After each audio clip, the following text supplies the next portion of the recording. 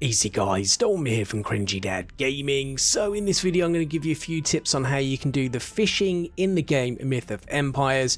So if you are new to the game, then you may find some of these tips helpful.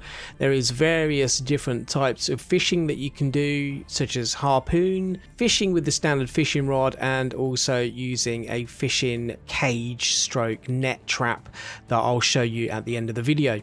But first things first, we're going to start with the harpooning, because this is one of the first types of fishing you're going to be able to do early on in the game.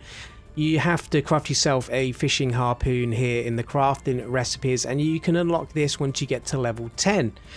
Crafting the harpoon is pretty straightforward, and you just need to drag and drop the harpoon from your inventory once crafted into your hotbar, and then just equip it like you would with any other tool or weapon. However, you're not going to be able to harpoon fish in a river. You're going to have to find yourself a pond or a lake to be able to do this.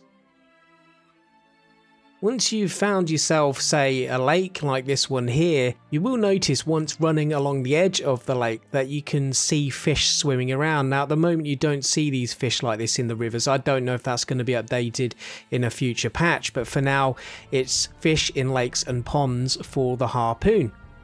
All you got to do is just literally attack the fish like this and you will catch them.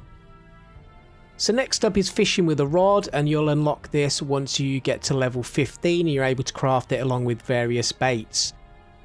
Now you will need to drag and drop the rod again into your hotbar like you do with weapons and other tools, but you'll also need to drag and drop the type of bait you want to use with it onto the rod to be able to bait your rod, so to speak.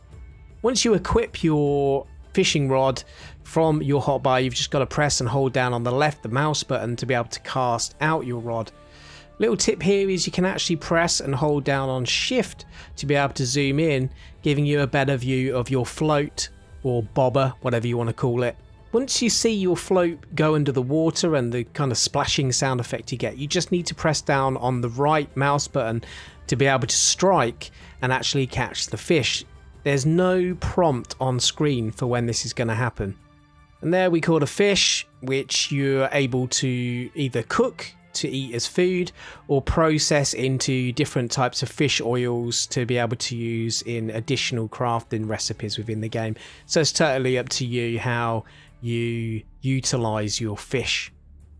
And then last but not least, the final tip under cart and cage in the crafting recipes is the fish trap, which is kind of like a basket or net type trap where you put bait into it and you can catch a larger amount of fish. And this is actually crafted at the carpenter's bench, so you won't be able to craft this until you've actually made a carpenter's bench. So hopefully these tips have helped you if you're new to the game, and if they have, don't forget to like, comment and subscribe. Watch this space for more Myth of Empires, and I'll catch you guys on another video. Thanks for watching.